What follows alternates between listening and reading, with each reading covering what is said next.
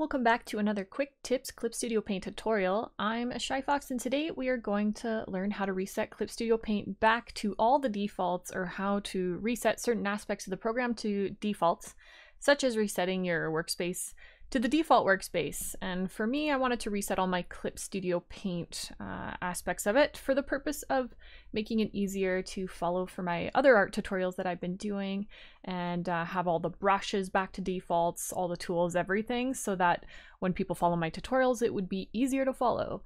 So if you're wondering how to reset your defaults, that is what I'm going to show you today. And I have a lot of digital art tutorials on my channel, and you can check those out if you want. Now, where we're going to get started is we actually need to close Clip Studio Paint. That's sort of the first thing.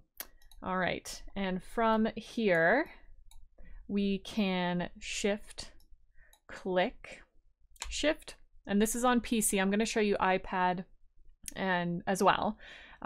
So this is for PC and Mac. So in your Clip Studio menu, hold shift, and then you can left click to open. And then it should launch Clip Studio Paint. At first, I didn't see it launch, so you may have to just go and open it, like click it in your taskbar menu to open it up. And then from here, this dialog box comes up, and it's saying that you can reset any of these within the program. And the nice thing is it's not a one all deal where you have to reset everything. You can actually pick.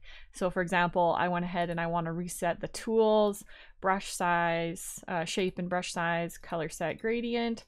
So I just went ahead and picked a bunch of things that I wanted to reset. Things I left alone was I already liked my shortcut settings. I left that, things like that. So you can read what each of these actually does, like default canvas size in the info. If you just look down at the bottom here, hover over it, and it says default sizes for creating new canvases will be reset to their original defaults. All newly added default sizes will be deleted. So it's just letting you know what's going to happen if you agree to that.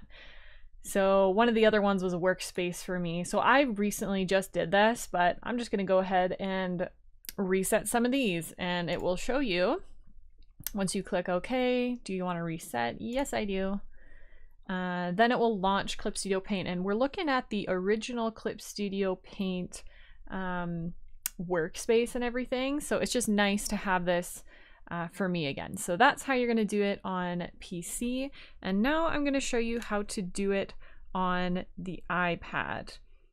So first thing, again, similar, you want to close Clip Studio Paint. So make sure it's not running in the background either.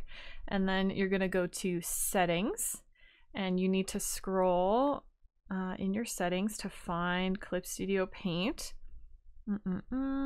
Where is it? Here it is. And then you're going to see at the bottom, initialization startup. So you're going to turn that on, and then you can open Clip Studio. And then when it opens, you get the exact same dialog box. So you're going to go ahead and do the exact same thing, and then it's going to reset it. I'm not going to reset this, so I'm going to click cancel. But that is all there is to it.